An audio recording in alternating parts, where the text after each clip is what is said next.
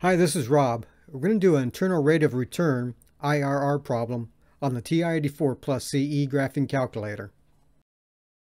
Here is the IRR problem. A company wants to buy a machine that costs $300. The machine would last 3 years, but would generate $150 of additional profit during those 3 years. At year 4, the company thinks it can sell the machine for $10. The company's other investment options should return about 10%. Calculate IRR to determine if the company should buy this machine. Remember, the formula for IRR is this. So as you can see, solving for IRR is a little complicated, but the TI84 plus CE graphing calculator has an IRR solver in its financial app. Let's draw a timeline of this IRR problem. A company buys a machine for $300, thus the negative 300 at time 0. The machine generates $150 for 3 years, thus $150 for years 1, 2, and 3. Then the company sells the machine for $10 at year 4. I'm going to show you 3 different ways to calculate the IRR using the TI84 plus CE graphing calculator. First method, press the Apps button here. This window pops up. We want to go into the financial app here, the first one.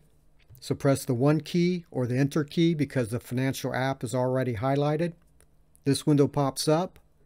We want number 8 here, IRR. Either scroll down and highlight the number 8 and then press the Enter key, or press the 8 key here.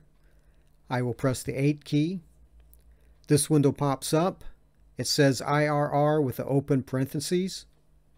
The format for this IRR calculation is, first is the initial outlay, which is usually a negative number, in this case a negative 300, followed by a comma. Then list all the cash flows after the initial outlay. The cash flows have to be surrounded with these squiggly brackets. If you list all the cash flows individually, then you do not have to enter cash flow counts. But after we calculate this, I will show you how to use cash flow counts. Cash flow counts can save you some time on some problems. Now let's enter our numbers. Enter a negative 300. Make sure to use the negative sign here. Enter a comma here. Now enter a squiggly open bracket by pressing the second button here and then this button here. Enter each one of the cash flows separated by a comma. Close the squiggly brackets by pressing the second key here and then press the close squiggly bracket button here. Now press the Enter button here to calculate the IRR. There is the IRR, 24.312%. Second method, but same problem. The second method involves grouping the same consecutive cash flows and using the cash flow counts. Take our initial outlay of a negative $300 and place it here. Then these $150 cash flow are the same and consecutive. So we'll place a 150 here with a comma. Then we have one $10 cash flow here. So we'll put a 10 here. Next, in the cash flow counts brackets, because we have 3 cash flows that are the same and consecutive, we're going to place a 3 here with a comma. And we have one 10 here. We'll place a 1 here. So this 3 corresponds with this 150, and this 1 corresponds with this 10. This is what it will look like when you enter it into the TI84 plus CE. Press the Enter button to get the solution. And there is the answer, same as before. The IRR is 24.312%. The third method. The third method involves using list in the TI84 plus CE.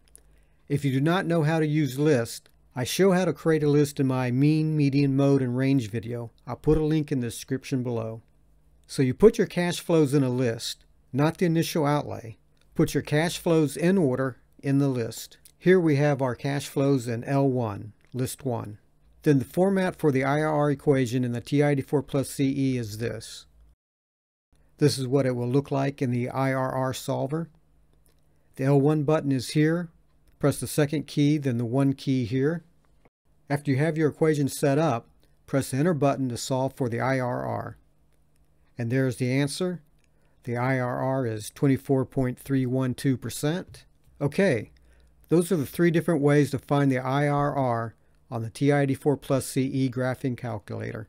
However, this will not work with all IRR problems. The traditional way to solve IRR problems is to make a graph by choosing different discount rates and seeing what the NPV is for each one of those different discount rates. Then you would plot the NPV on the y-axis and the discount rate on the x-axis. For this problem, this is what we would have. It's not going to be a straight line, it would be a curved line. The point where the line crosses the x-axis is the IRR. That is where the NPV is 0. This is what you will get for conventional cash flow problems. A conventional cash flow problem is this. It has a negative initial outlay and positive cash flows. Unconventional cash flow is where you have one or more negative cash flows. This may give you a curve like this, where the line crosses the x-axis twice. This will give you 2 IRRs, and the calculator will only give you one IRR, usually this one. But you will need both IRRs to answer the problem. So if you have an unconventional cash flow, you'll have to solve for the IRR the old-fashioned way. Okay, that is it. That is how to calculate the internal rate of return, IRR, using the TI84 plus CE graphing calculator. If you like this video, please give it a thumbs up and please subscribe to this channel.